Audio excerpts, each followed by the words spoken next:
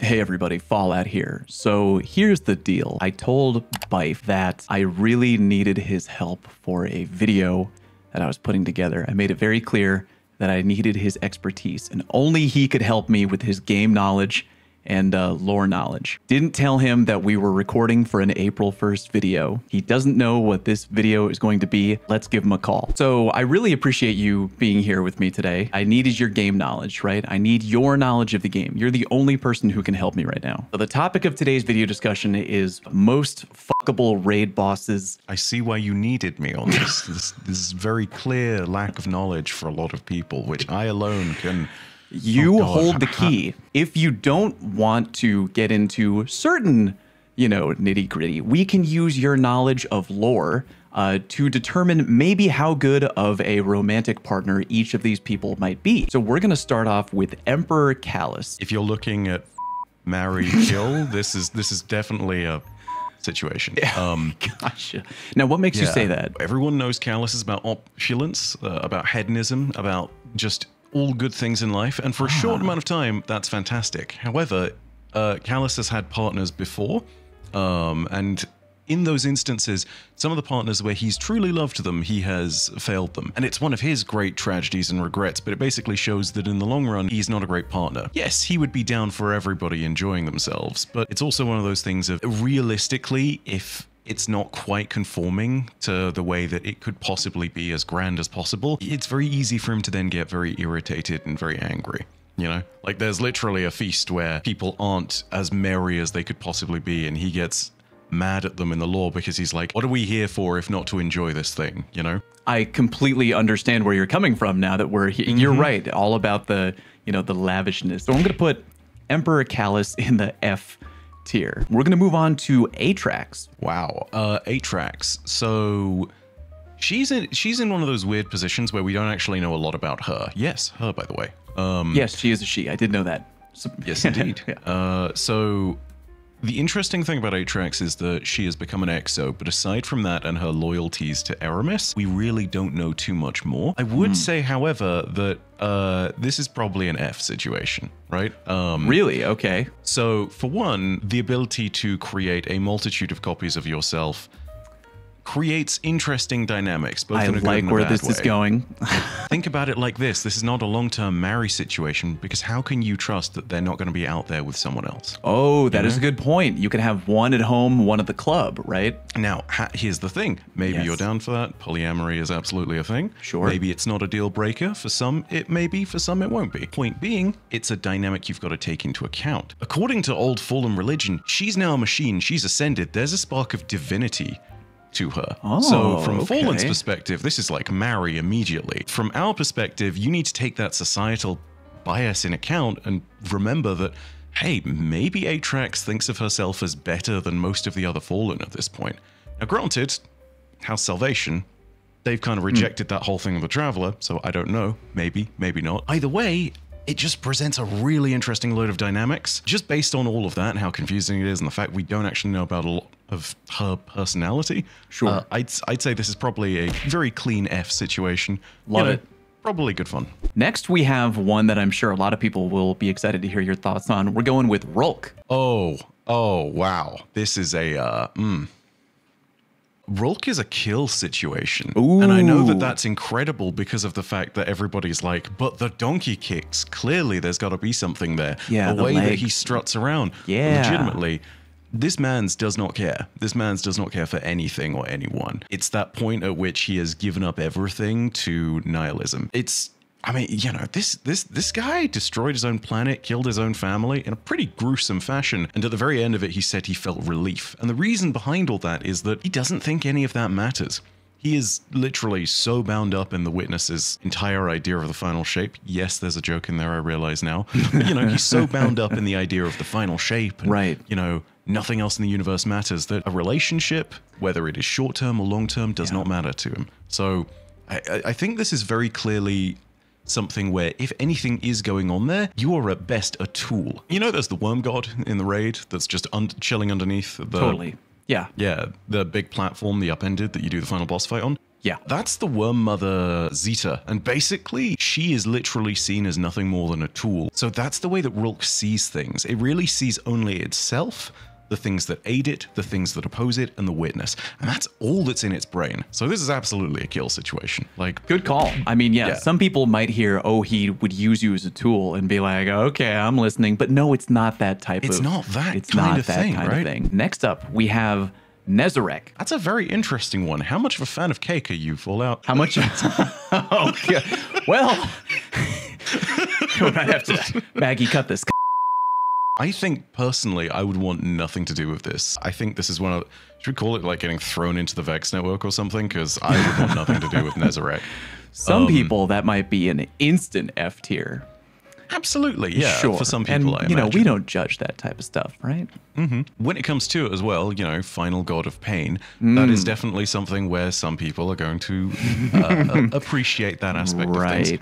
Having said that, it's not that kind of pain. This is the guy who has inspired a guardian to literally kill his own ghost and rip out his own eyeballs. Right. Like, you know, there's no fun pain here. There's none of that nonsense. To put it in a way that people might understand, you would probably be in a situation where you'd be getting ready and you'd be like, okay, what's the safe word? And then he looks at you and goes, what safe word? This is an unsafe partner in any regard. Like, doesn't matter what you're doing. If not in the kill pile, probably in the get lost in a Vex network. Next up, we have Oryx, the Taken King. Definitely father material. For those of you who are attracted to power, there is certainly something there. I think we might have our first marry on this list, honestly. I think that's a good call. First strong marry. Now, granted, perspective of the Hive, right? So with their thing, love is war, it's very much one of those things that within the Hive's dynamic and the way that Ascendant Hive are basically immortal, the familial love, for example, on the flip side of things, that is displayed between Oryx, Savathûn, and Zivur-Rath, they regularly war with each other's broods because the idea is that it's a complementary thing because they make each other stronger by challenging each other. And that's the expression of familial love that they show. Equally, I imagine that you'd probably be looking at this other kind of love in that similar respect. You know, if you wanted to be someone who is at Oryx's side, you need to not only be strong yourself, but you need to be able to challenge him. Clearly, he's a father figure, you know? He is. Crota, not Chris. I mean, granted, exiled not Chris. Both of his two daughters, is not afraid to call his kids out on their shit. Has thrown Crota into a Vex portal for screwing up his throne world. Clearly cares a lot about family. Even, in fact, this is a little bit of lore. He breaks the sword logic by coming to avenge Crota.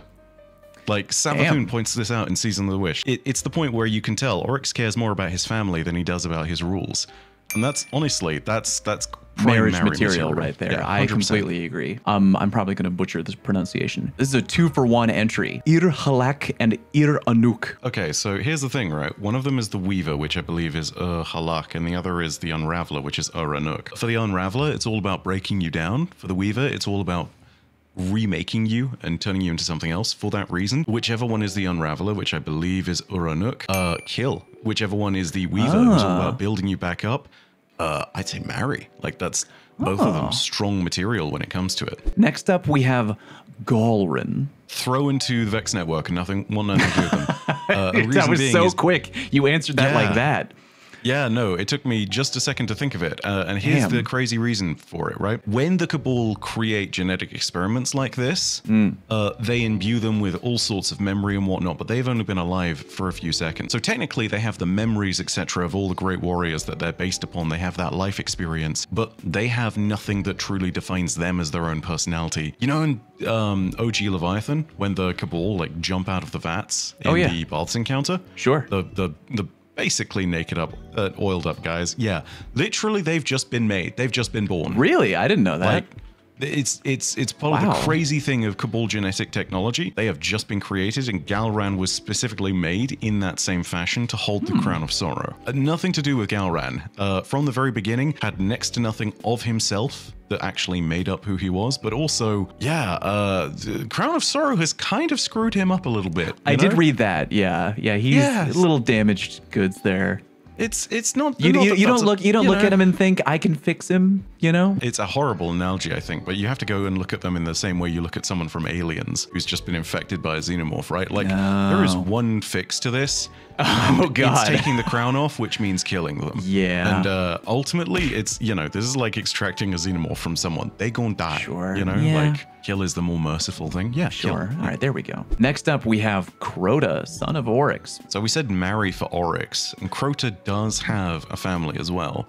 He has 4 daughters. Strong familial bonds out here in Hive Nation. The other thing that's worth remembering is that whilst he was alive, I think there was a fair degree of like control, not in a negative way, but as in just sort of like stability over his group of Hive. It's a little bit tricky to judge how his relationship was with his 4 daughters and how he was as a family man, but tentatively I'd say either smash or marry, Oh, okay. You think he would be, I mean, Crota seems like the type, like a no-nonsense kind of smash, right? Yeah, relatively speaking, he knows what he's here for. He's here for... In fact, you know what? Maybe that is a good reason for Smash, because he does know that he's here for just one reason, and that reason is just to carry out whatever his dad wants. Based on what you've said about no nonsense, yeah, I think Smash. Good call. Next up is Iryut the Deathsinger. There are so many jokes about loud sex. About being a screamer and a shrieker and... Yeah, there's endless jokes about this right now. So true. And based on that alone, I'm gonna say smash. Nice. Not yeah. Yeah. If you're into that kind of, you want them to hear it like 2 houses down, right? She's probably your gal for that. Yeah. Sure. Yeah. Next we have, here's a good one. Shuro Chi. Now we could make the joke that Guardians have been farming her for years, right? This is going to sound really bad, but I would have to say this for most Awoken. I'm trying to remember how old Shuro Chi is. Keep in mind, this is the Awoken. So like Mara, easily 1 billion plus years old if you're counting the distributary. Very old, like, yeah. They are all ancient. Yeah, but they age well though. It's not even about that. It's about like the accumulated knowledge of everything, right? Like if you're looking for depth of partnership, I think the Awoken are a very clear marry on a lot of these spectrums, right? Like, but Shuro Chi is taken though. Oh, we're talking taken Shuro Chi. Oh, well, I guess we could. Well, I did mention. We're talking about raid or dungeon boss. So this would be her in taken form. Yes. Okay, that does change things. Immediately under the control of the witness, not really there. This is a straight up kill situation. Or I don't want anything to do with you.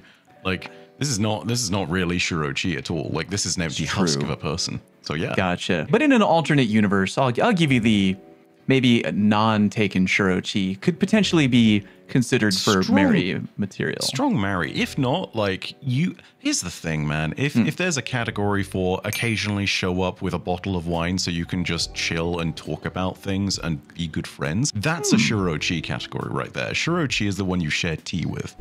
Here's one. Okay, so we have 6 left. Atheon. Unironically, I think throw into the Vex Get network. lost in the Vex network. Yeah, the guy is obsessed with time, has no conception whatsoever of taking time for care in a relationship. Clearly always has his mind somewhere else. I say its. Doesn't even really care. Doesn't really have much of a personality behind that thing. No. There's no connection right there, Put him in there. Best to smash, probably leave and forget it in the Vex network. Agreed. Now, this next one has not technically been a raid or dungeon boss yet. I'm kind of making some assumptions with this next one, but we have the Witness. I thought you were going to ask this. My question to you as a lore expert, because the Witness is, correct me if I'm wrong, made up of an entire civilization. How much are you into group play? Does this count as a gangbang? I damn myself by saying I think I actually know a little bit more about this, but let me contextualize that. I know a little bit about the way the Witness works and functions and all that because I'm at the end of doing an 80-minute video on this damn thing. All right. Okay. So yeah, when it comes down to the creation, it is subsumed from the entire civilization, more specifically a sect of precursor civilization known as the Penitent, which were the ones that were basically left after their society started to sort of collapse and infight. It's made of a bunch of people. In that respect, yeah, it's absolutely a load of people in one. However, They discuss it as they are about to create it, in the sense that it is a separate being that is created from them. They use the word, it's a word for the shedding of a skin, right? Like the shedding of snake skin almost. Right. It's made from a bunch of people, but it is its own singular thing. And it clearly has its head in the clouds somewhere else. Pun somewhat intended. Does not really care, and I think its standards are way too high. You know, it's always about the final shape and everything. That's, I mean, you know, in some regards, that's basically what they believed its perfection to be. So, like, you're never going to be able to perform with this thing to a degree where it's going to be like, yes, this is it. Yeah, I think this is a you have nothing to do with them. Here's a good one. Taniks. Pull them apart 10,000 different ways and they keep coming back. That's an interesting question. He's into the rough stuff because he can't be broken. That is true. That's true. Yeah, and I'm not sure about Mary because, as we all know, Taniks has no house. Yeah, especially in this economy, you just can't. You gotta think about your future prospects, man, and that's. Yeah, that is correct. Yeah, it's a tough one. I think it's very much like a long-term boyfriend kind of smash. You know, like consistently coming back for more, but at the end of the day, he's like a booty call, maybe. Yeah, he's a bad guy, but you know he's a bad guy. You're gonna go back for him. You know, you're gonna have fun. I feel that. You know, it's fine. Here's one, Golgoroth. There has got to be a kink for that somewhere. I have to imagine. With the goo pile and with the goop and the weird spindly leg tentacle things coming out of Golgoroth's back. Yeah, something there.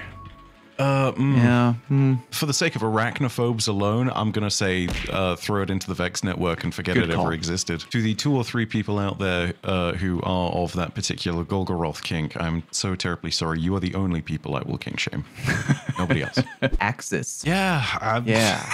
We just talked about arachnids and all that, and we went from the kind of bad one to the even worse one. Well, this is, you know, half between arachnid, but it's also kind of like a robot type oh my thing. god, he's like the worst timeline edition of Weird Barbie. It's like the most dreaded fate of any possible fallen. Aside from aforementioned spider things for any of those arachnophobes out there, for real, this is kill because they believe they have ascended into godhood by becoming a machine. This is an apotheosis type situation. So for one, their standards are way up there and you're never going to be able to meet them. He isn't even really a god because obviously he's just a robot.